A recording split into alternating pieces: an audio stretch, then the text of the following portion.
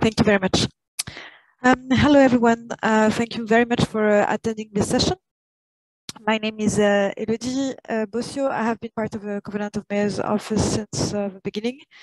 And to be honest, I didn't know I would be still there in 2020. And so I'm really happy to moderate these forward-looking sessions. And I'm not sure I should hope to be there to check the results in 2050. But I'm really looking forward to hearing about the presentations today. So let me first introduce our first speaker, Brieux from the European Commission DG Energy. I don't see everyone on my screen. I'm here, Elodie, okay, whenever great. You're ready. Okay, then Brieux, the floor is yours then. Thank you very much, Elodie. Good morning, everyone, and a very warm welcome to this session on behalf of the European Commission. As Elodie alluded in her introductory words, today we're going to talk about 2050, and more specifically about how to ensure that we live in a climate-neutral Europe by 2050, and how you, as cities, as signatories of the Covenant, can lead by example and drive the rest of the continent in this major, unprecedented transition. My name is Brieux Bosnik. I work for the European Commission in DG Energy, where I follow the work of the Covenant of Mayors. And my job this morning will be to give you a bit more background on why and how the Covenant of Mayors has raised its ambition with this 2050 timeline and what it means concretely for you as signatories or prospective signatories of the Covenant. So if I can have the next slide.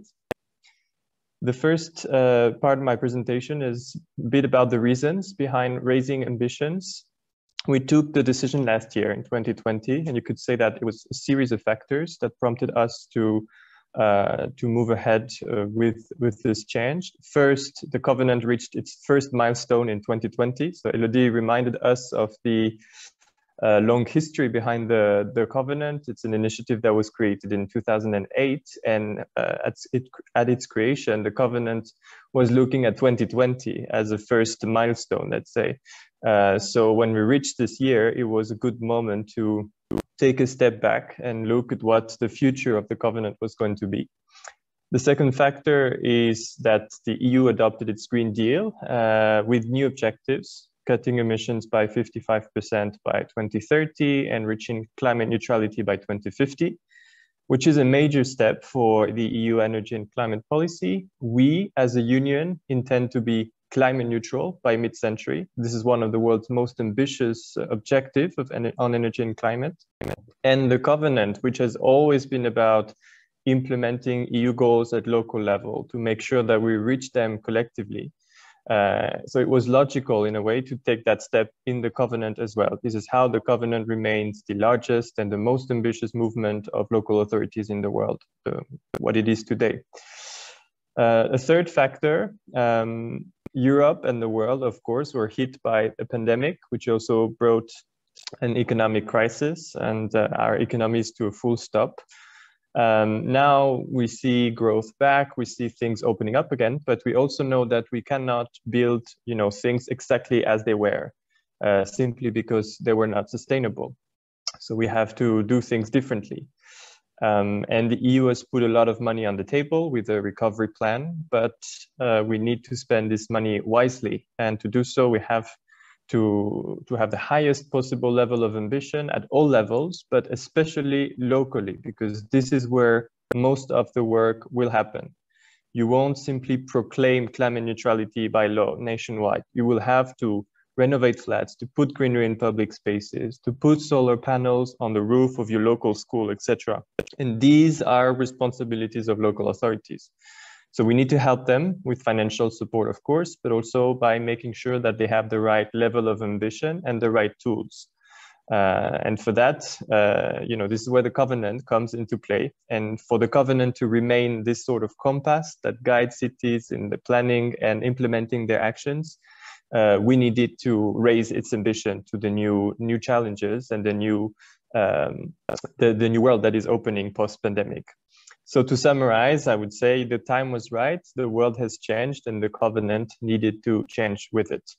So now if we move on to the next slide, I just want to be very quickly making a short point on how we made these changes. It's not the most important from a political perspective, but in terms of who we are as an initiative, the covenant is of course, a very participatory initiative. We don't make decisions without consulting first. And I want to insist on the fact that we did wage very wide-reaching consultations with covenant signatories. We had surveys, discussions with local, but also national and regional partners, and really asking whether they would be supportive of this new ambition, this new climate neutrality ambition, and this 2050 timeline. And the results were very, very clear that signatories support such a move and wanted to see reflected in a new commitment text. And this is what we have. So if we move on to the next slide, I'm just going to share with you what are the novelties, what is there in this new commitment text, especially as regards to this climate neutrality and 2050 vision. So first, we have new targets, obviously, especially this common vision towards climate neutrality by 2050. I would like to insist on this idea that this is a common vision. The reality is that there will be different timelines of the transition in the EU. It doesn't mean that some will go faster than others, but rather that not everybody starts from the same point, right? So some cities will manage to reach climate neutrality by the end of the decade. This is great. And others will need more time, and this is normal. So what is important is that we are all moving in the same direction, and that this direction is climate neutrality, and that 2050 is the latest date, basically, that we can reach climate neutrality. Second novelty, the idea of, let's stay on the slide for now. Second novelty is the idea that we have a climate emergency, that we cannot wait, and that we cannot make it a second or a third priority. It has to be priority number one, and it has to guide all of our actions. So doesn't mean we don't do anything else, but when we improve our infrastructure, when we develop our social policies, we always have to have climate neutrality and this transition that we're going to go through in mind. And that brings me to the third point here, which is that the shift to climate neutrality will have distributional impacts. We are not all equal in front of the transition. Some of us, all of us, will ultimately benefit from it, obviously, but some of us will have more difficulties to go through the transition, especially those that are most vulnerable. For instance, households that cannot invest in a new car or immediately renovate their house. This costs money, of course, and they need to be accompanied. We need to accompany the citizens so that there is a just transition. And last point here, last but not least, we recognize that reaching climate neutrality cannot be achieved by the town hall alone. This is not just a decision of the mayor, let's say. It requires a society-wide effort. It requires citizens and businesses taking action. So here in this new commitment, we also promote the idea of local climate pacts, so ways of engaging with local stakeholders to achieve this objective of climate neutrality commonly, let's say, as a city made of obviously the mayors, but also citizens, inhabitants, businesses. So this common movement at city level, which we want to help promote. So if you move to the next two slides, I'm not going to spend much time here. This is just how this is reflected in the commitment text with these 4 blocks, of which you actually had a preview today because we actually structured this morning's ceremony around these 4 blocks. So commit, engage, and if we move on to the next slide, act. And now we're in the networking part, but which is very important. We want the commission, the Covenant of Mayors to be a place where you get inspiration from each other. So that's it on the what this new covenant commitment is. Let me just finish very briefly with a sort of call for you to join or rejoin this covenant with the new ambition. Reaching climate neutrality by 2050 or even before 2050 is difficult. It requires changing many things, adapting the way we live, we move, we work, we eat. And it won't happen naturally by inertia. It requires active policies. And we're very conscious of this. But we believe that the covenant can help you on this difficult path. How can we help you? We can help you by planning the transition locally. It's important to have a plan and giving you the tools to pilot this transition. We will also help you get inspiration from what happens all around Europe in other cities, because we are smarter together. We have much to learn from each other. We will also help you explain to your constituents why what you do is important, why they should join in by developing methodologies for engaging citizens, what I mentioned before with these local climate pacts. And at the end of the day, this will give your city a real voice, a voice on the national stage, on the European stage to influence national and European politics. But also at the international level. You know that the climate movement is global, it has no borders, and you will get a taste of that with the presentation of the contribution of the Global Covenant of Mayors in a minute. So being part of the Covenant of Mayors Europe is really your ticket to this international movement of cities that are taking the lead globally, and we believe that this is really an important point for you to consider. When you intend to join the Covenant of Mayors.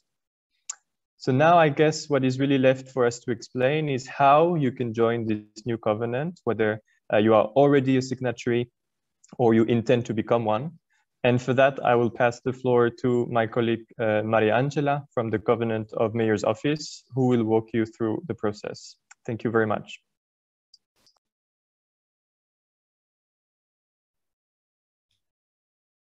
Good morning, everyone. Maybe Clemence, you can move to the next one. Thank you. So thank you, Brio, for your presentations. Now we pass on how we are asking municipalities to join the initiatives and what we're actually asking with these new commitments. So the first thing that we ask to municipalities is to commit to reaching climate neutrality by 2050. As Brio mentioned, we are well aware that every municipality has its own timeline on the road to climate neutrality. And for these reasons, we are implementing what we call differentiated approach, meaning that it is up to the municipalities to set what are their intermediate milestones on the road to climate neutrality. It is up to them to set their midterm and long-term targets. We only ask them to be consistent with European objectives and at least as ambitious as their national targets. Next slide.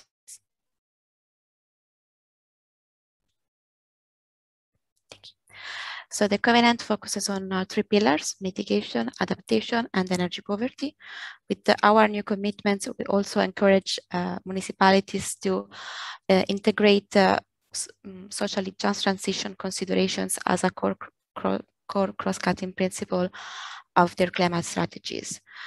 In order to translate their ambitious commitment into relevant local actions and solutions, we ask signatories to undertake a transformational change that is happening and including all sectors of our societies, from the classic energy-related sectors such as building or transport, but also including civil protection, health, biodiversity, and so on. Next slide, please. Again, I want to focus on what are our new priorities. I just want to briefly mention what are the steps that we require to our signatories. So other than the commitments and so adhering to the initiatives, signatories are requested to set targets, assess baseline, and then develop and submit an action plan within 2 years from their formal adhesion. And then they also commit to monitor and report on the implementation of the action plans every 2 years from their submissions. Next slide, please. So practical steps on how to join the initiatives. If you're not signatories yet, you can present our commitment document to your local council and get it approved, and then of course signed by the mayor. The commitment document is available in all the European Union official languages. Once the commitment document is signed, you can register through an online form, also mentioned by Brio earlier, where you simply need to include your organization's data, upload the commitment document, and set your midterm and long-term targets, and then the classic contact details of your mayor and the main contact person. Once that you submit the request and it is approved from our side, you receive the credential to access our dedicated platform called My Covenant, and you become an official member of the community. Next slide. Here, briefly again, the link to join. As for the commitment document, the website and the dedicated platform, also the registration form is available in all European Union official languages. Next slide. Instead, if you are already a signatory of the Covenant of Mayors and you are committed either to 2020 or 2030 targets, you can renew your commitments through the platform. In particular, you shall access your municipality's profile, which is accessible by several points in the platform, but in particular by the blue square that is on the top left of your dashboard in My Covenant. There you find this button called Renew. You simply need to click on it and then to upload the signed commitment document. The commitment document is exactly the same used for new signatories. Again, you shall upload your midterm and long-term target, and then you simply need to click on Save in order to submit your request. I think, yes, that's it. That's it from my side. Thank you. And of course, if you have questions, we have time today to answer them.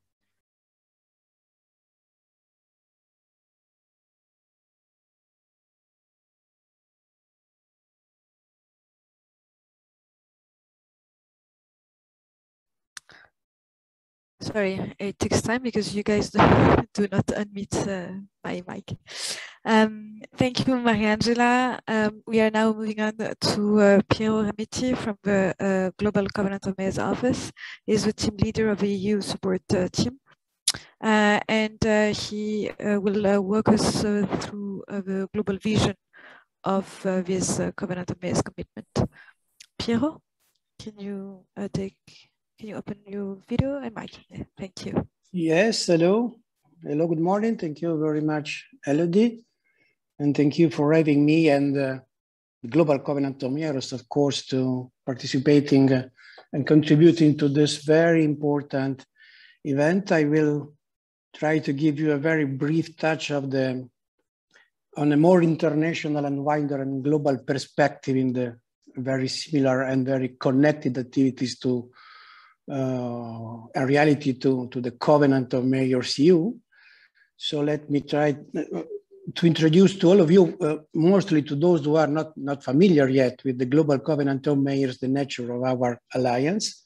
The next, please. I don't think really there's so much need to spend a lot of words in the field of our scope missions, because they are pretty much similar. Among the Global Covenant of Mayors and the European Covenant of Mayors, we are actually an alliance of cities, a coalition of cities, or a community as it was chosen in the first general session of this ceremony this morning, of cities and partners mobilized and active in order to achieve a climate neutral and the climate resilient future in a shorter time as possible, let's say, more general speaking, like this. So maybe more useful for you to focus on the differences among Global Covenant of Mayors and the Covenant of Mayors. Global one is has a different geographical scope, of course. We are dealing with at a global scale, with the worldwide scenario and arena.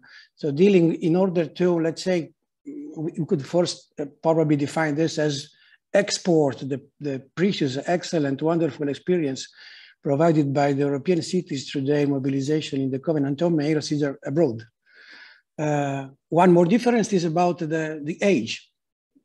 As we remember, I reminded a few minutes ago, Covenant of Mayors Europe already exists since a long time, 2008, while the global covenant of mayors for climate and gender. It dates back a few years ago, end of 2016, beginning early 2017, 1 year later, the signing of the Paris Agreement, when actually two previously existing networks and alliances of cities, the European Covenant of Mayors and the Compact of Mayors, decided to share and to put in common resources, efforts, strategies, and activities in order to get more results and more brilliant consequence on their action and impacts. The next, please. So you can consider the European Covenant of Mayors as the building block, the building brick of the actual global Covenant of Mayors. After those two starting founders, yeah, thank you very much. After those two, many other partners joined this new adventure. You can have here a look on the most important one, the founders one, those who participated in the founding phase, but many others have joined the new alliance, and now we have more than a relation, strict and cooperative and working relation with more than 100 partners from all around the world. Nowadays, we have important numbers. Next, yes, please. As you can see from this very much updated screenshot from the website, we can count of more than 1 billion people reflected by our signatory cities that are currently more than 11,000, next to 12,000, and are increasing, I would say, day by day. Most importantly, the potential for reduction of CO2 emissions for implementation as a consequence of implementation of the climate action plan developed by our cities could be around 24 billions of tons of CO2 a year by 2030. Next, please. If I can also provide you a more narrow window on our results and our situation working impact in the last couple of years, let's say the pandemic age, since end of 2019. And you can see from here that either in those very difficult situations for all of us, we could reach out and gain 1,500 cities and local governments joining the Global Covenant of Mayors Alliance, those including also 20 new countries and more or less 200 millions of additional people. I would like here also to mark and to stress very significant regional growth from the Latin America and from the African. Our regional covenants operating there did very good performances. And we are now covering more or less around 13% of the global population in the world. And as already mentioned earlier, the potential for CO2 emission reduction is increasing day by day to our implementation of climate action plan. Next, please. About our governance structure, about how our decision-making process is implemented and running through all the needs and daily needs and working operationally. I would just like to remind our mayoral board that is including and representing different regions in the world. Mayor of Paris, Ms. Anne Hidalgo, and Mayor of Heidelberg are representing European cities here. This mayoral board is importantly co-chaired by Michael Bloomberg and Franz Timmermans, an AVP, European Franz Timmermans, that are actually the two founding realities most important implementing the global activities of the Global Covenant of Mayors.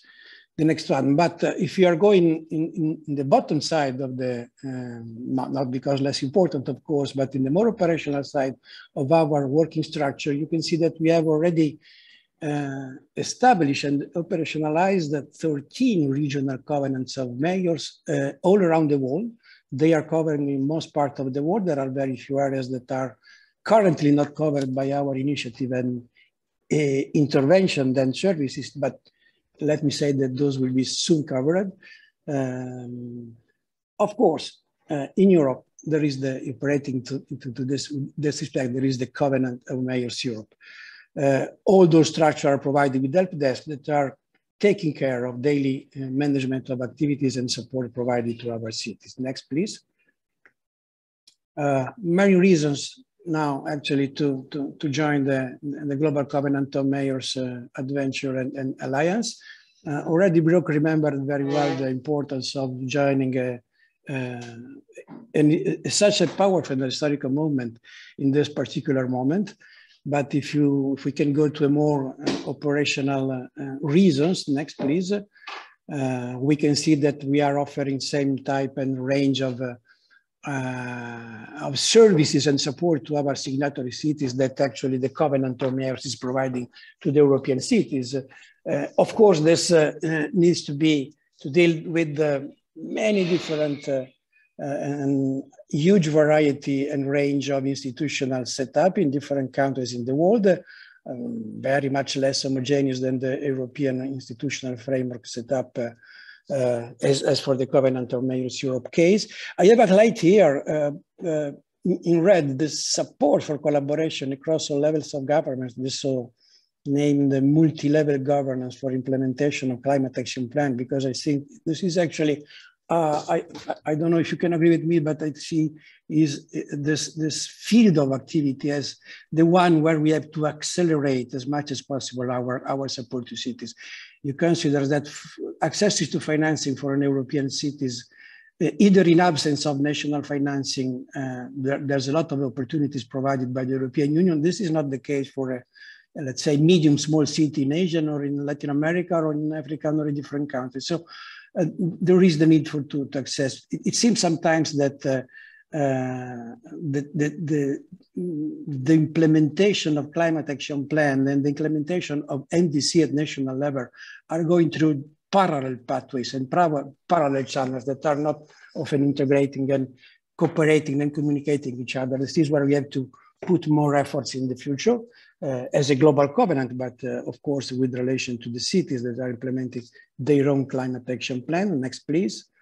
Are there many services and opportunities for cities joining to the regional covenants, our alliance? Again, I put here some highlighted red in technical assistance because we are starting now as a global secretariat to provide also technical assistance to our cities. And in this particular field, there will be also opportunity for European cities. So I strongly recommend you to stay tuned with our communication channels because there will be very much services that will be able to provide in a short time with strong and important focus on implementation of climate action plans that in the case of the European Union, of course, they are named SECAPs, Sustainable Energy and Climate Action Plan. Next, please. Going out, our main activities are flowing through three main important initiatives: the Innovate for Cities, the Invest for Cities, and the Data for Cities. Very quickly, I'm running out of time and I don't want to take your time. Next, please. So just to give you a very example of each one of them, in the case of Invest of Cities, we have launched already a couple of years ago, the City Climate Finance Gap Fund that will be able to unlock 4 billion of euros in the next following years through provision of technical assistance for help and support cities in developing pre-feasibility stage and more attractive and bankable projects. Or in the case, next please, of Innovate for Cities, you please consider that the next week, very important conference, Innovate for Cities 2021, organized by the Global Covenant of Mayors in partnership with the UN Habitat, and already registering more than 3,000 participants. That will be the place for to understand, to learn, and to exchange knowledge and more recent and more updated information on urban innovation in many fields. I strongly recommend you to register or to participate or to stay tuned if you want to your city being part of this very important initiative. And next, please, in the case of data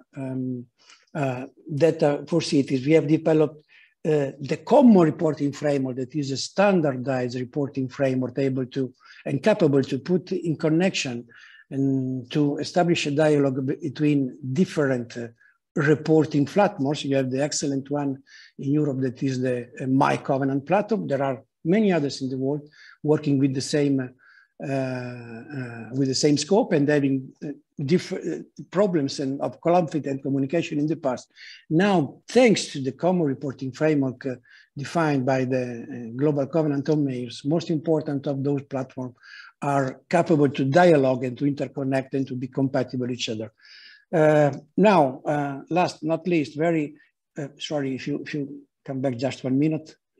Just to remind you, very next updates and upcoming announcement and initiative.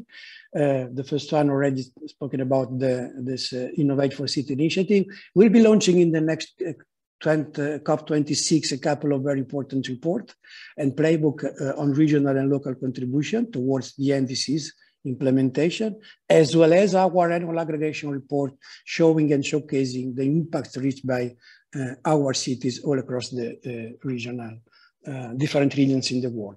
We are, again, undergoing and undertaking integration of the energy access and energy poverty pillars into our governance work and into our common reporting framework. This is, again, perfectly in line with the Covenant of Mayors activities.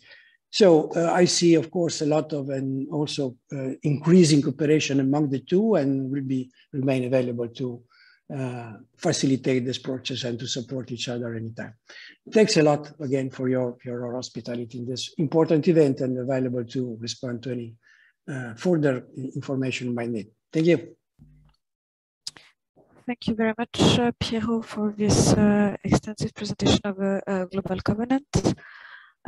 I would like to inform as well all the participants that at the end of the session, there will be a short Q&A session. So please use the chat to already ask your questions or type any comment you might have and you want to share with the audience. So our first part of the session is finished, and now we are moving on to the how to plan for 2050, and we are having 2 examples from European projects that will be followed by testimonials from coordinators, so regions and signatories. So I will invite Jurica Peko from Regional Energy Agency North in Croatia to present us the Citrac 50 experience. Jurica, floor is yours. Okay, hello everyone. Hello from Croatia. Thank you, Elodie, for an introduction. So I will present to you our experience from Citrac 50 project on long-term energy and climate planning and preparation of local authorities to become carbon neutral by 2050. Please click. As you can see on the map, our consortium covers almost half of Europe. This is very important in terms of replication and dissemination of results, because it will, as an example, encourage other local authorities to think differently. Well, this can be confirmed by colleagues from Covenant of Mayors Office based on new cities that committed to 2030 objectives. And I must point out that the key role in achieving such serious and ambitious goals is played by those stakeholders who are constantly supporting local authorities such as energy agencies, universities, thematic NGOs, etc., etc. Please. Click. Yeah, good. So let's get back to Citrac 50 project. Citrac 50 project started in 2018 when we started to motivate local and regional authorities to define its long-term energy and climate policy priorities to become carbon neutral until 2050. We were aware that the rapid and high quality achievement of the set goals requires the cooperation of different levels of government, and thus we did best of ourselves to promote and enable multi-level governance in our countries. And I think we have made a big step by connecting local, regional, and national levels in creating energy and climate policy. And finally, what's more important, we supported regional and local authorities in development of SECAPs and in preparation of funding proposals to facilitate project realization, and all that with the final aim to achieve climate resilience and carbon neutrality by 2050. Next, there is no better way to present our work than step-by-step visualization. So the first step in achieving our goals is to set a vision for 2050, where the well-known initiative has made it easier for us. Although Covenant of Mayors initiative is present here for years, we had big challenge with some local authorities to convince them and motivate them to embark on track to carbon neutrality by 2050. The first challenge was successfully solved, and we supported more than enough local authorities to commit to 2030 objectives with a vision to 2050. The next step is assessment of current situation and development of baseline energy consumption and consequently baseline emission inventory, what is important for development of mitigation strategy. In parallel, we also worked on assessment of risks and vulnerabilities to prepare a basis for creation of actions related to climate change adaptation. Besides design of actions and alignment with other existing plans, it is also important to support implementation of the projects. Within the project, we have prepared a number of project fishes and a number of funding proposals arising from them. It is essential to be aware that it is all about us, about people, and think about it. Why do we need cleaner environment, and why do we need smart city solutions? So keep in mind, it is always and it is all about us. And through this project, we committed to connect relevant stakeholders, inform them, build their capacities, and make them aware in order to make changes in their respective areas. Next, have a look, please, at those numbers in following slides. Within the project, we supported development of 107 local energy and climate plans, SECAPs, with a vision to 2050, and 11 regional plans or recommendation documents. Next. Those action plans cover a number of actions from different fields, from buildings and street lighting to waste, transport, and renewables. So holistic approach and dialogue is necessary in reaching set goals in local communities, and we are working on shifting from perceiving energy not as sector, but rather as a horizontal principle that every sector can observe. Next.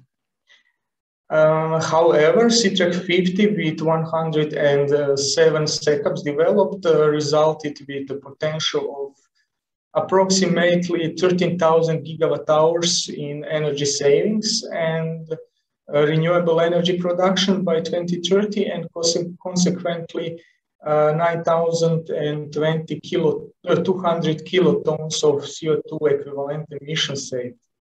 When looking at 2050, we are talking about more than 20,000 gigawatt hours and almost 16,000 kilotons of CO2 emissions.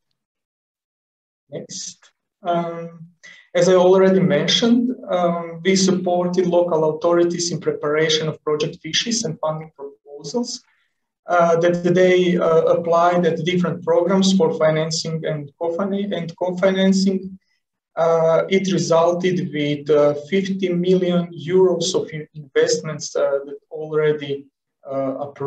are already approved, and more than 30 million euros of proposals submitted. We believe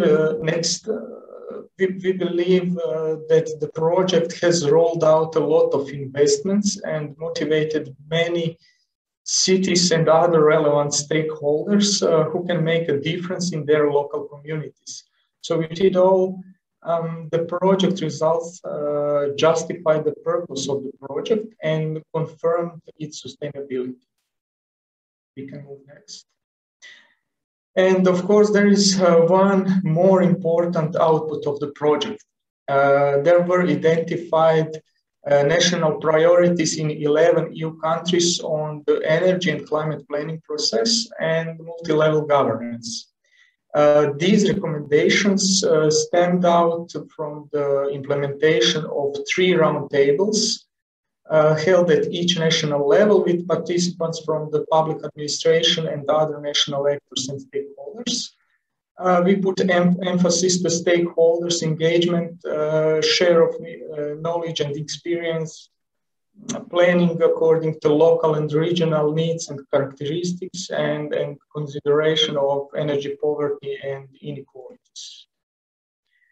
And finally, we put all important results in guidebook for achieving carbon neutrality by 2050, which describes the key steps in the planning process, outlines important considerations in each step and presents best practices to inspire local and regional authorities to help them better design actions to take forward in the decarbonization process. So this guidebook is currently available in English and will in 10 more languages very, very soon. So to conclude, we see energy agencies as a catalyst and key stakeholders in supporting local authorities, establishing multi-level governments that can facilitate its work, especially for the smaller ones where we see joint setups as a good solution.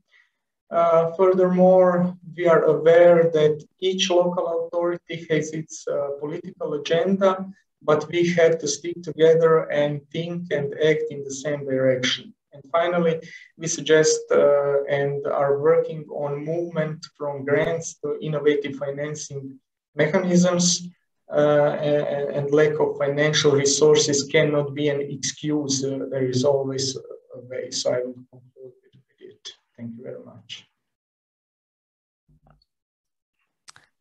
Thank you very much, Juhitsa. Then we'll move to Thomas Knight from the Auvergne-Rhône-Alpes Energy Environment Agency in France, presenting a story and a tool to help decision making in local and regional authorities.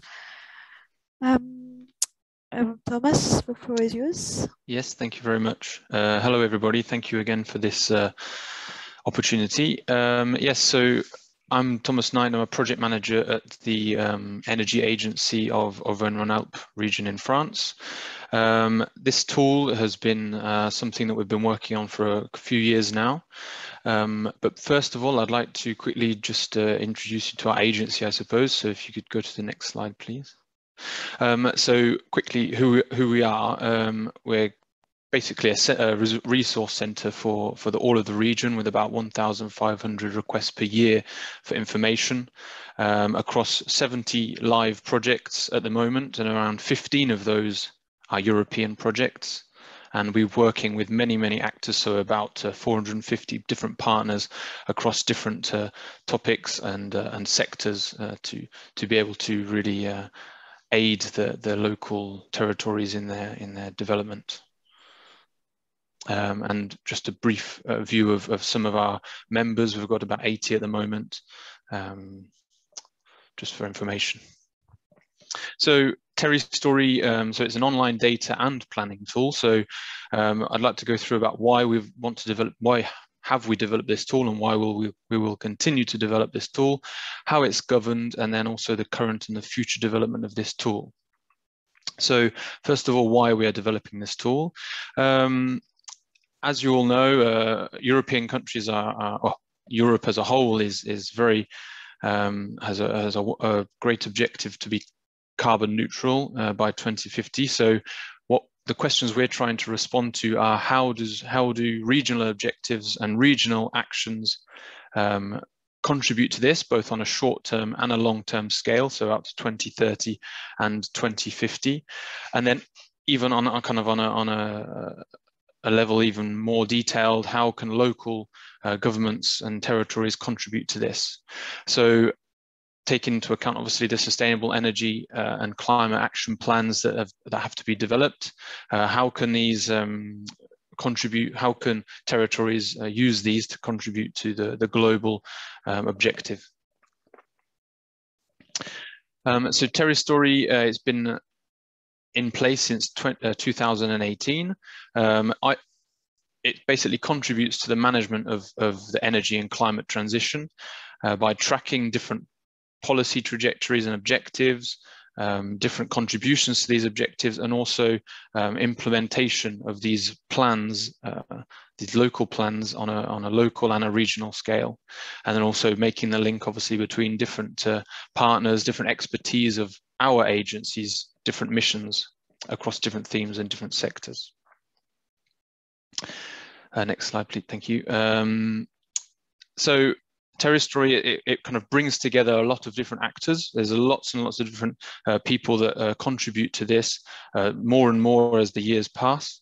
Obviously, then we've got a lot of stakeholders that kind of develop the direction of where the tool should be going to make sure that the data is well managed and made available to the territories to be able to contribute as much as possible in a constructive way.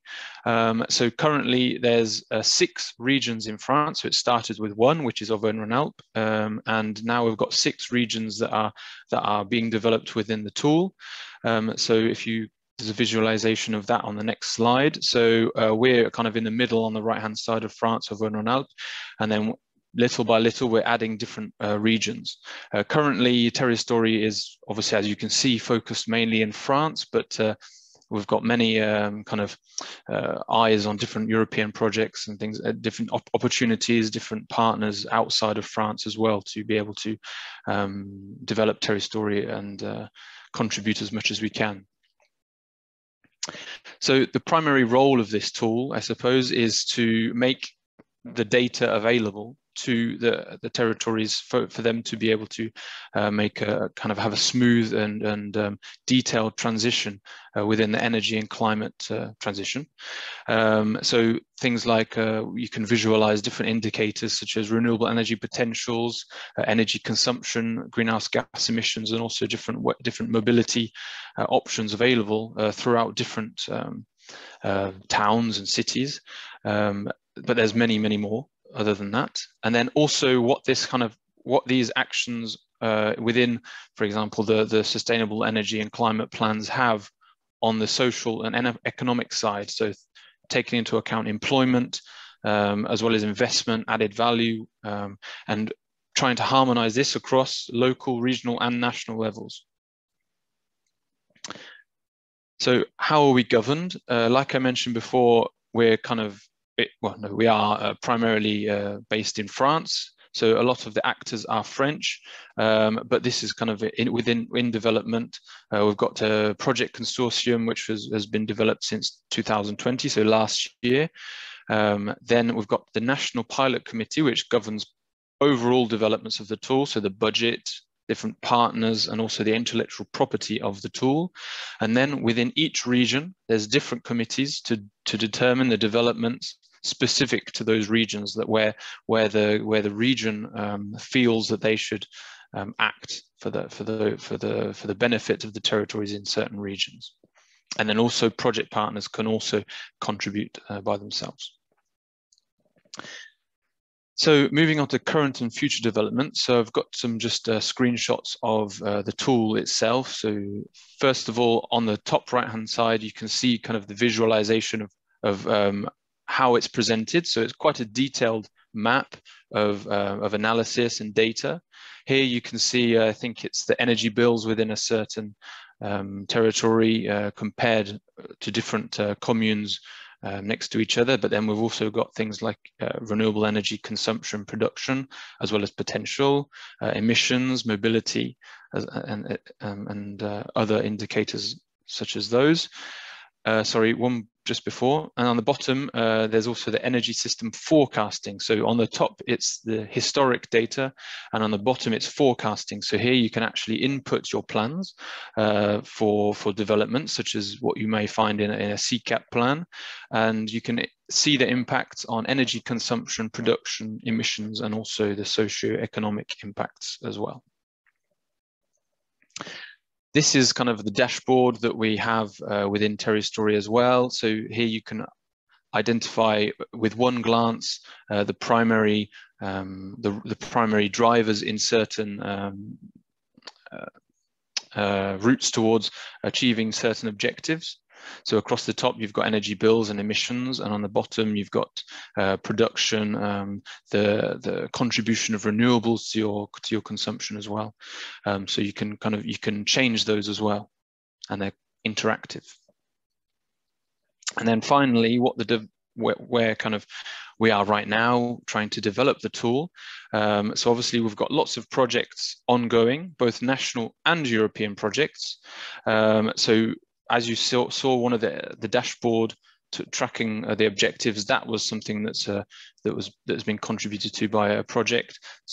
Things like mobility indicators, other projects have contributed to that. And then also one day we'll be able to integrate different energy flows within each territory. So as I mentioned, within 3 years, we've actually increased from 1 to 6 French regions. And then we're having lots and lots more interest on the international stage. One project that we're taking part in to basically share the best practices of data visualization is Energy Watch. I'm not sure if any of you know which project this is, but I'll put the link in the chat for anybody interested. But Terristory plays a role in that project as well. And then finally, Terristory is soon to be open source, meaning the coding and all of the information behind the tool is going to be open to all. So finally, I just want to, if you put the next slide on. Thank you. This is the website to go and check it out, have a look, play with it, and if that interests you, please get in touch. And my contact details are on the very last slide. Thank you very much. Thank you very much, Thomas, for this interesting presentation. So what we heard here are examples in more than 10 countries where local authorities are already looking to 2050.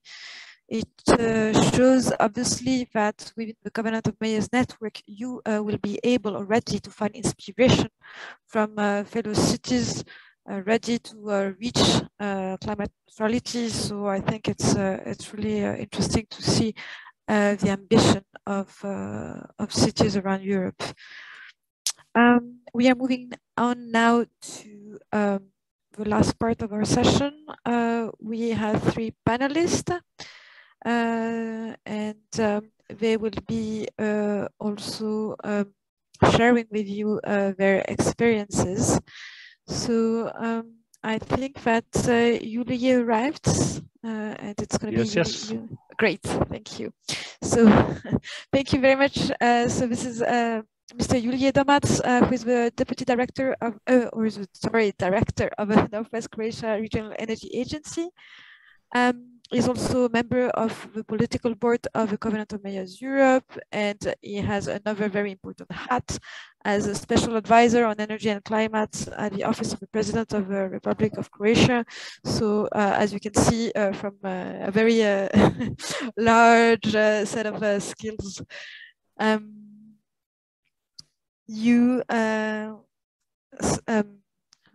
sorry, confused. So this is the floor is now yours. We have questions first, or you have a presentation? I don't remember. Sorry. I believe we have some questions. Okay, great. Thank you. So yes, our questions to you today are So the European Commission has the objective to become the first climate neutral continent by 2050 and to reduce the GHG emissions by 55% by 2030. At the Covenant of Mayors and with the Covenant of Mayors initiative, we are pushing signatories to join and to have this ambitious target. So as a representative of the political boards and as also like you're very much involved in the political scene of your country, do you think that municipalities in Croatia are ready to commit to this target? What is the support that they need? And can you tell us as well maybe how the government, how the Croatian government will support municipality in achieving climate neutrality? Yeah, thank you very much, Elodie, and hello everybody. Of course, it's an interesting day. I tried today to be at two places at the same time, and I obviously succeeded. I just wanted to share with you. We just concluded a great, very interesting conference about new European Bauhaus, which is going to be implemented in Croatia as well. And the participation was so high level. So for the first time ever, and as Elodie told you, well, I am in the sector for quite some time. We had 3 ministers, national ministers, and the prime minister discussing new European Bauhaus and how we are going to implement that in Croatia. So that's why I was a little bit late in this panel. But speaking about local communities and local and regional level, well, in Croatia at least, and I'm deeply convinced it's the same in Europe. They are the ones who open the door for everything what we are speaking about today, for the European Green Deal, for the Climate Pact. Let me remind you that Covenant of Mayors is actually the first initiative and a voluntary commitment of cities to go beyond national targets. And I still remember well, for example, my city of Zagreb, the capital of Croatia, was signing the Covenant of Mayors back in 2009. I think the Riga was the first European capital, and then Zagreb, and then, well, many others, of course, followed.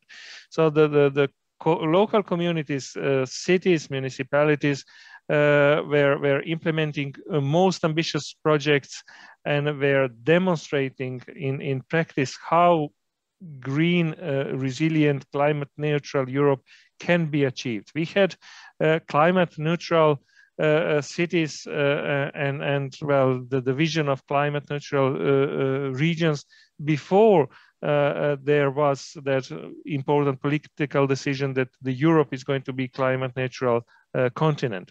So without repeating myself too much, local communities, cities, municipalities, and regions, of course, are the pioneers, are the supported with their energy agencies, of course, are the pioneers. They made possible this big movement, European movement now today, and I think only together, of course, in cooperation on all that levels, European level, national level, and local and regional level, we can actually achieve that climate neutrality as very important goal. You mentioned that's that national context, Elodie, and Croatian government. I'm happy to say that again, Croatia is a small country, and we were not famous, at least so far, as being the most ambitious European country in many areas, unfortunately. But there are many reasons, of course, historical reasons and other reasons for that. But for the first time, I have a feeling that in that recovery plan, we are going to go beyond that. Well, I think it's 37% that share which should be spent and dedicated to green and digital. I think we are going much beyond that. So green and digital nowadays, I think it's in the core of I think every government program, and I know, well, we have now some very concrete investment programs already, which are going to be financed from National Recovery Plan. And they all have very strong green, renewable energy efficiency component and digital component. So it's a very exciting moment in Croatia, definitely in the rest of Europe as well. And I can see that progress from day to day. Speaking about funds and funding, I'm happy that from 2004 we had a National Energy Efficiency and Environment Protection Fund. At that time, it was a pioneer institution, which we didn't have in all European countries, and definitely not in southeast of Europe, where Croatia is. And with that innovative concept, I think we also opened the door and established some interesting schemes, like, for example, and in that program, Regea played a significant part, financing households to do that green switch, to install photovoltaics, to do energy retrofit, and so on. So it was really exciting to see that development, and I think now we are in times where we are going to deliver and enjoy the fruit of all that efforts and hard work done by not only the government but regions, municipalities, cities, and their energy agencies, of course. Back to you, Elodie. Thank you very much for this very positive speech. And I hope the others are also as enthusiastic and positive about the development in their regions and country. I am calling Silvio De Nigris from the Piemonte region in Italy, who's a territorial coordinator and has been for many years now. Yep. Silvio, can you? Yeah, I'm here. Okay, can you hear me? Yeah, yes. Good. We can hear and see you. So also more or less the same questions, in your region. So what about these targets? Are the local authorities ready? Are they can they reach climate neutrality by 2050? How feasible does it seem to reach the 55% reduction target by 2030? Okay. Yes. So I will speak about my region, and my region is Piemonte. We are located in the northwest part of Italy. And let me give you just few numbers just to make sure that we understand each other. In my region, we have more than 1,200 municipalities, which is a huge number. I would say that most of them are very small. So they is usually we say the lack of capacity, lack of finance, lack of technical skills, and so on. Okay, but they are really willing to do something, and we had a quite good addition of the covenant measure in the past. We have more than 300 signatories, but here again. Most of them signed the covenant measure before 2020. So let's say their job is done, more or less, in a good or bad way. It's not the time to say, but I think we have to start a new planning area, energy planning or climate planning area. And for sure, in the region, this is starting. We have to start this. So let's say it's obvious that the targets are very challenging, and you ask about the feasibility of reaching these targets. I don't have the right answer now, but I think it's not really a matter of is it feasible or not. I think that's a must. This is something that we have to do in any way, and I think that the vision is set, the targets are there, and I think everybody should play his role, and so it's not a matter of for me at least or what I will provide as a message to my municipalities. It is something that should we do it? Is it credible? Or we must do it. We must play our part, and then we will see. Okay, so it's not a matter of if, but it's more how and when. And when is as soon as possible, because 2030 is behind the corner, of course. And I would say we don't start from scratch. We did something in the past, but we have to make a step forward and upgrade our targets, our motivation, and so on. And what I can tell you is that yes, we are the territorial coordinator from the beginning. I would say, or more or less, of the Covenant of Nature. We played this role in a different way in the past. So now again, we are relaunching the initiative, or this is the intention now. And we set a kind of internal agreement with different departments of the region, dealing with mitigation and adaptation, because for sure, for example, I'm in the sustainable energy sector, but I don't have the capacity or the skills or the function to support municipality also in adaptation. And so we decided to jointly work with different departments to support municipalities in our region. We are going to organize a first conference meeting to inform municipalities that also the game is changing now. We should go a step further.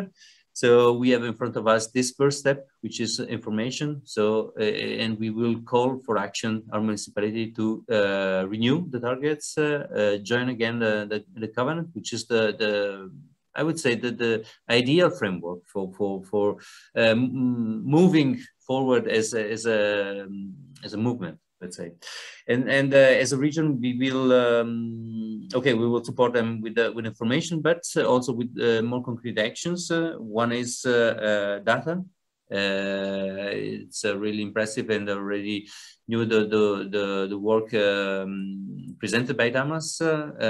We are doing something similar, maybe less sexy, let's say, but we are collecting energy data and environmental data on behalf of the municipalities, and we are providing those data in a shared place, in a cloud where each municipality can go and have access to most of the data they need to start the planning process. I think this is something that deals with transaction cost.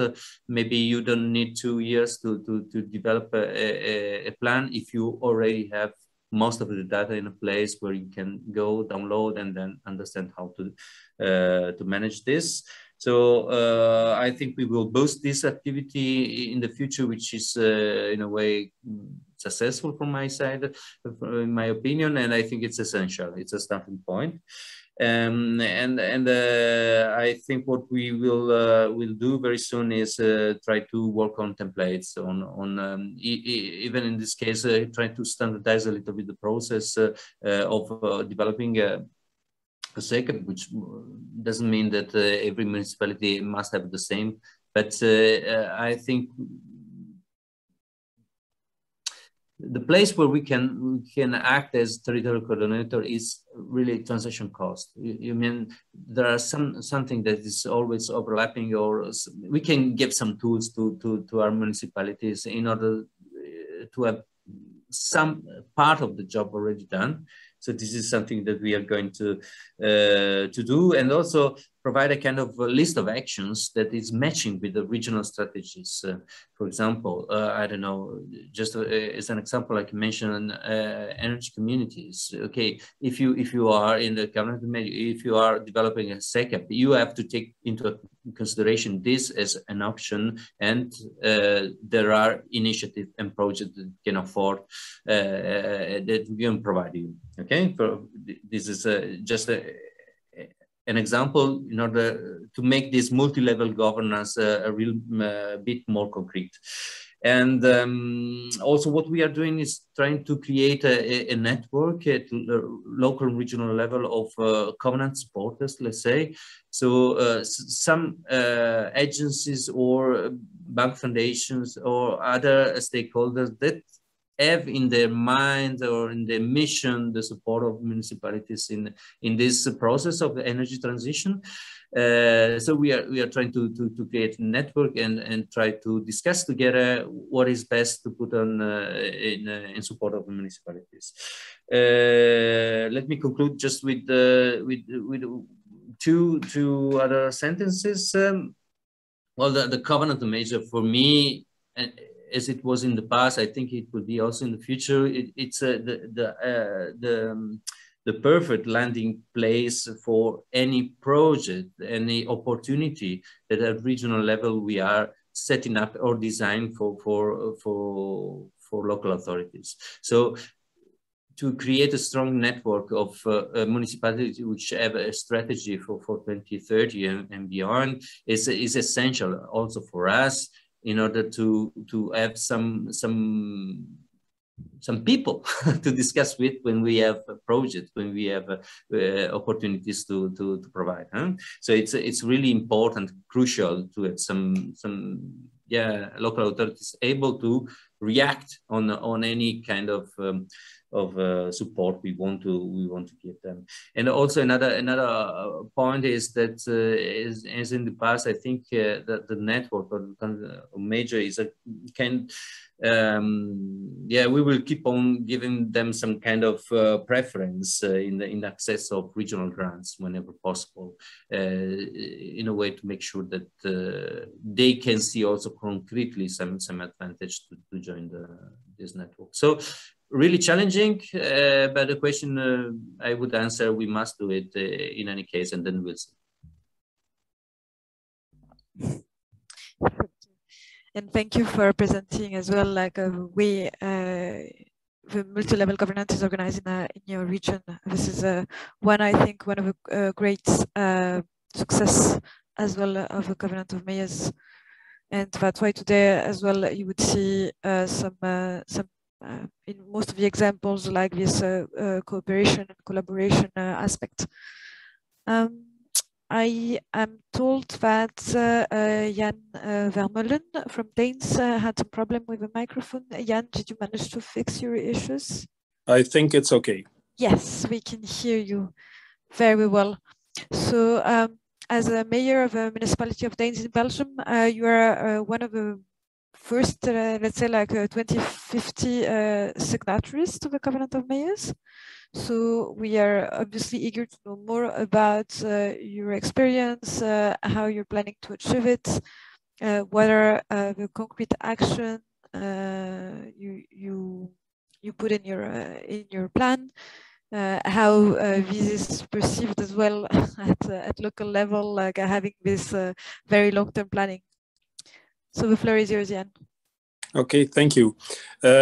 Just like in the rest of the world, the impact of our changing climate is becoming more and more visible also in Belgium.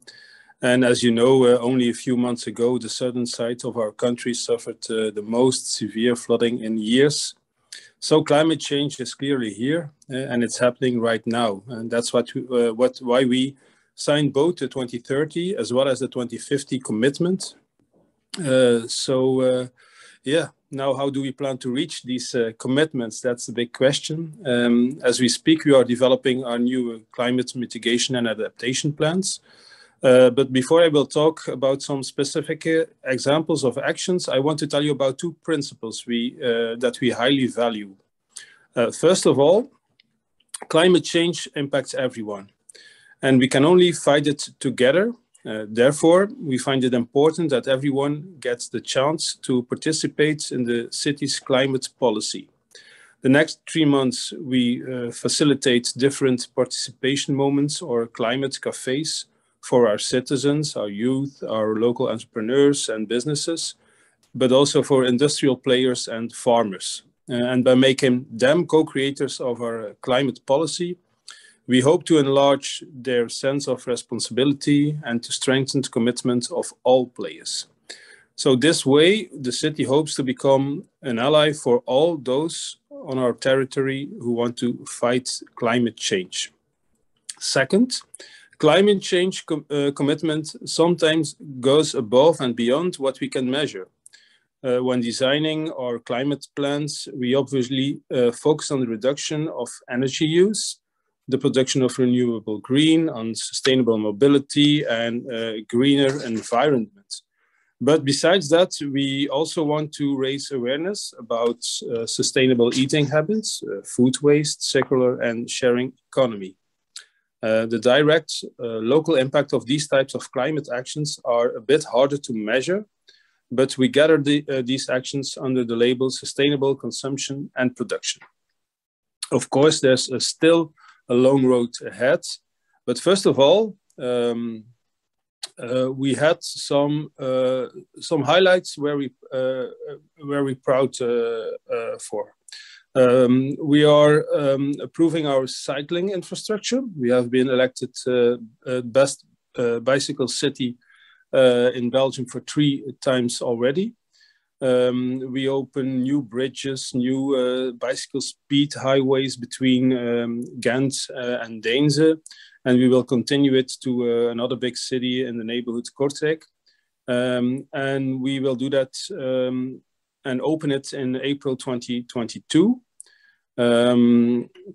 We also want to encourage a mix of different modes of sustainable transportation. Our train station is an important key in all of this. Travelers who arrive in our city can easily make the switch to a Blue Bike. That's a bike sharing system, which you can use for the last mile. And it's active in many cities in Flanders. But in Deinze, you don't have to pay for your ride. And our inhabitants, they don't have to pay for their rides as well in other cities. So that was a big success. Another important element of our green transport policy is shared mobility. As you all know, one shared car can replace up to 10 private cars. And we have the ambition to have publicly shared cars in all of our 17 sub-municipalities. We invented also in Belgium the mobile point, where people can go to experience shared mobility, and the Flandern government, they took over that initiative. So by encouraging cycling and shared mobility, we directly reduce the emission of greenhouse gases on our territory.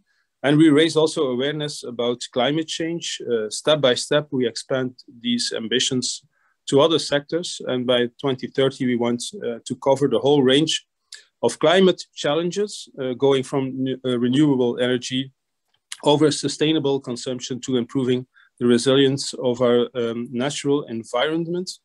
And we also, for concluding, we have also big ambitions in encouraging industrial partners to work with CO2 neutral concrete.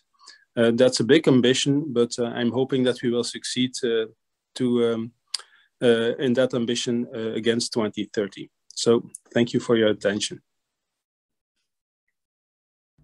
Thank you very much for this example. I don't know if we have some questions in the chat or not, but I do have a couple of questions for Silvio, for Julie, but also for Jan.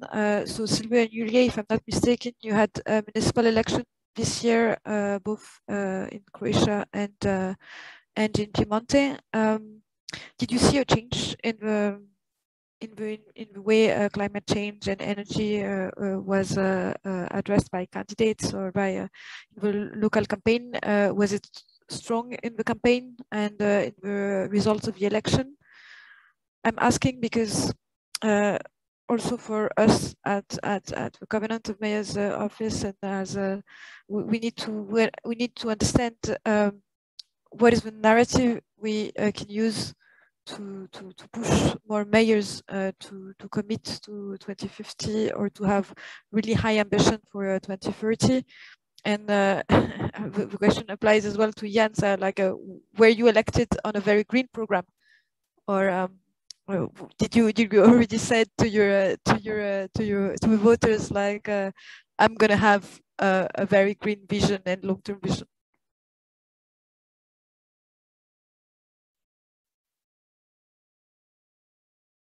I'm not sure if we can open their mic, so can you please help me with the mic of Silvio, Julie, and Jan? Yes, here we are. Okay. We are back in business. Back in business.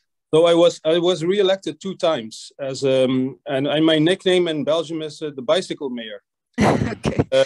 And when I started to ride a bicycle into the city, people thought I was I've gone nuts. Or I'm also a member of the Christian Democratic Party. Normally, we used to be quite ambitious for the green environment, but in Belgium we had a new green party, as in many other countries in Europe, and everybody thought I was became a member of the Green Party. But what we see in Belgium, that we started with a program 10 years ago. What we see in Belgium, all other municipalities and cities, they took over the ambition of our city to become also a bicycle city, because it gives a lot of solutions, not only for the mobility problems and congestion problems we have in our cities, we all have them, but especially also in coping and attacking the climate challenges we all have to face.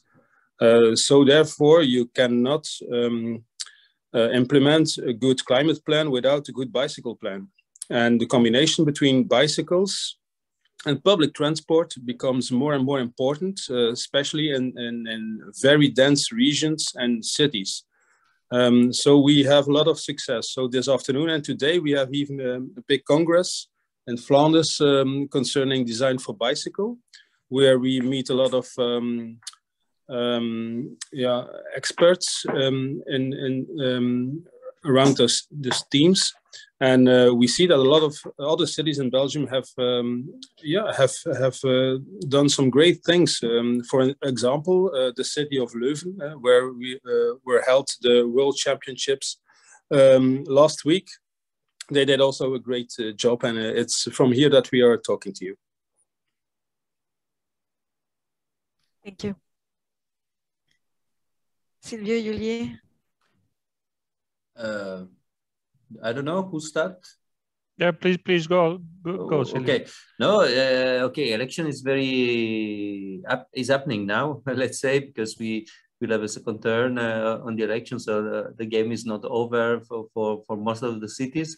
But yeah, the impression was that environment, in general speaking, and energy is in the top priority of each candidates or each party. Have all a kind of green naming in the symbol everywhere. So this is a good news in a sense, because it's a top of priority, and but it's also, you know, you just speak of what the people want to hear, and so we will see concretely what will happen. And yeah, here I'm speaking more as a citizen, let's say. I think that the time is right to address a new challenge to the new majors, to the new local authorities representative, because I think they spent this in the election period, and now it's time to go for the action. That's why also the information day, the conference that we are planning for the Covenant of Major has been scheduled after mid-November, in a way that we can address the new majors that are sitting in the coming weeks, and yeah, I for sure it is a top priority everywhere. Yeah, that's what I was asking, because when I heard you about talking about this conference, I was thinking, okay, so I guess this is to also like try to get the new mayors on board. And yeah, when we were thinking about the date, we said, okay, let's wait for the new one to come, and yeah, realize where they are, and then we will address them. Thank you. And Julia, in Croatia, you had elections, right, in May? Yeah. We just concluded well the whole series of elections. So we don't have elections now for 3 years, which is very good. So it's time to deliver something now. And yes, for the first time I think ever, sustainable energy, climate protection was high on everybody's agenda. Well, the question now is how sincere that is, because I don't think you can be a successful politician now and ignore that topics. The difference now is to find the politicians who are going to actually implement and deliver and do something, not just talk about something. I'm speaking only about Croatia, of course. So that's going to be a challenge for people to recognize such politicians and to, of course, avoid the politicians who are who really think serious and who are going to deliver something for the climate and for the green transition. Thank you very much. I see we are almost reaching the end of the session, so I think now we can, I don't see any question in the chat, so I will thank all our speakers today. I hope the presentations and testimonials have inspired some of the participants, and I really thank you for your participation. We will have other events as well, so please check the calendar. I think there are other events next week at the EU Week of Regions and Cities. So please check the Covenant of Mayors calendar. We hope you enjoyed this ceremony as much as we had. We really hope that maybe the next time will be in-person ceremony. And if you haven't done so, I encourage you to join the renewed Covenant of Mayors. Thank you very much to all participants and speakers, and I wish you a good rest of the day. Bye-bye. Bye. Thank you, everyone. Goodbye. Have a nice afternoon, everyone.